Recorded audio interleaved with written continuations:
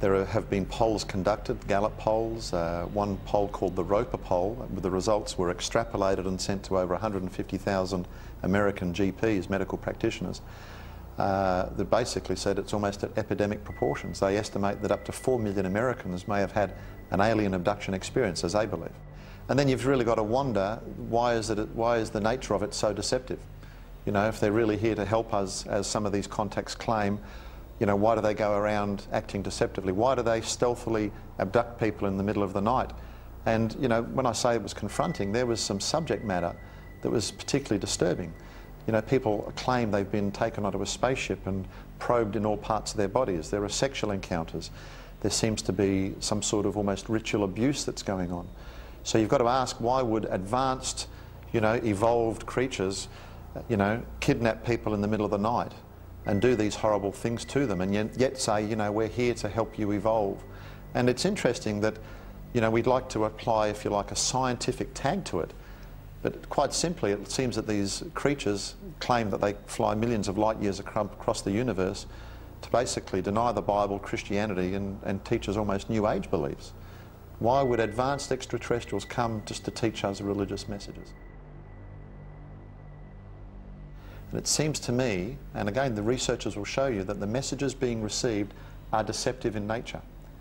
They will tell you things like, well, you know, we've come from Venus or Mars. In the 60s, that was the messages. Well, we now know that's impossible. Now they say they come from Sirius or Orion or Zeta Reticuli or somewhere far off, where we can't test those claims. And that's the problem.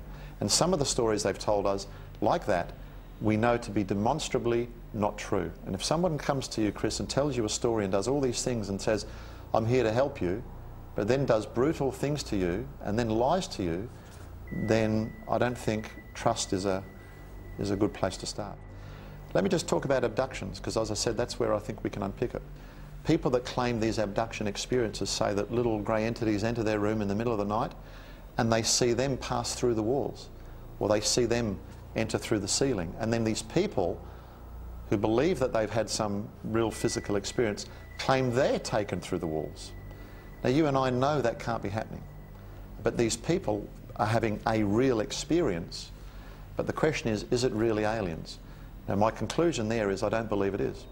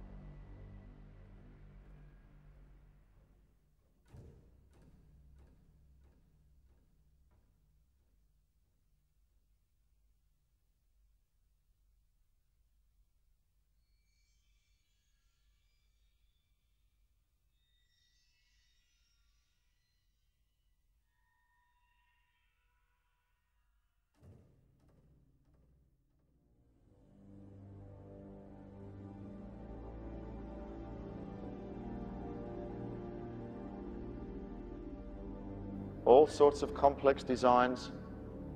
These first appeared in the late 60s, I think early 70s, in the south of England.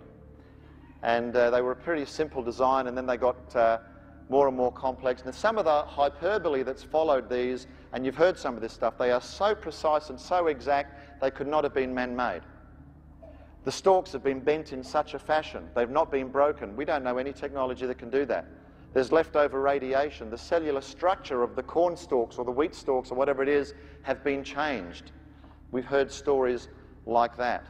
But in the 1980s, two elderly gentlemen by the name of Doug Bauer and Dave Chorley stepped forward and claimed responsibility for all the crop circles that appeared, you know, in that early period. Now, they multiplied all over the world. So the first thing you need to realize, even though there are experts called seriologists, okay, serious field studies in this, that say they were created by aliens, just average Joe Blows like you or me gathered that it could be made, and they started replicating it all around the world. And Doug and Dave, when they came out and took credit for them, they were debunked. Here's how they make them. You can go to this website, circlemakers.org, and that's how they make them. Look at this, folks, a plank and 2 bits of rope. That is the most common and effective method used by people all over the world in making crop circles. However, there is a sinister side to it. And the circle makers, and again, look for yourself, you go to their website, their name originally was Team Satan. And you would wonder why somebody would call themselves Team Satan. I mean, they're in this for business now. Obviously, it was politically incorrect and they changed it. But why would a group of people call themselves Team Satan? Well, when you investigate that website, you'll see that they say when they build these crop circles, they have all sorts of paranormal experiences. People have had healings. There's been radio interruptions. Lights have appeared in the sky. And so they don't believe that it's UFOs. They just think it is some sort of psychic or paranormal experience.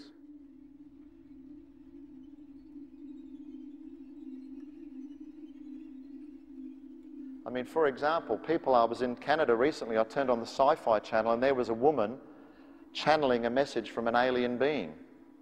And she was saying from this alien being that we've evolved to such a state that you couldn't see me. My atoms move so fast that if you were to pass your hand through my body, if you were to try to touch me, your hand would pass right through my body. And so people are dabbling in some sort of what they think is some sort of pseudo-technology when it's really opening a doorway to the occult.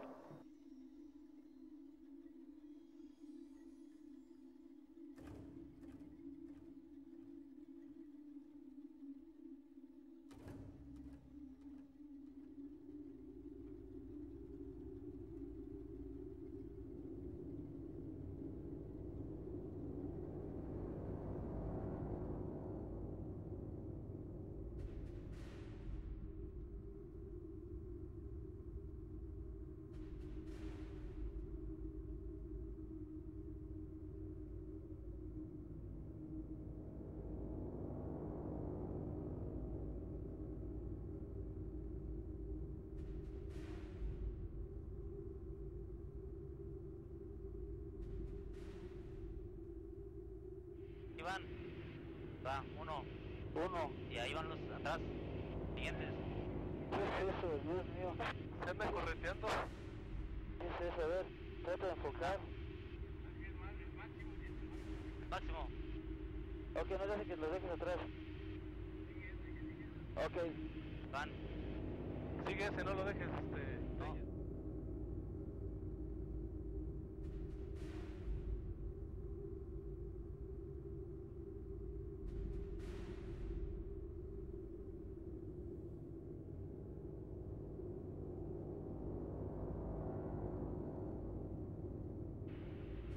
Qué barbaridad, Ahí se van a ver bien, pues. Y van a una velocidad, pero 1, 2, 3, 4, 5, 6, 7, 8 en la pantalla. Síguelo, no lo cierras.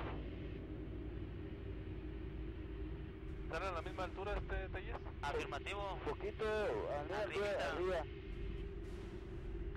8, 9, 10, 11 contando toda la cola. 2, 4, 6, 8, 10, 11. Ok, no sabemos qué estamos viendo, son unos objetos nada más luminosos que vienen a la misma altura que nosotros.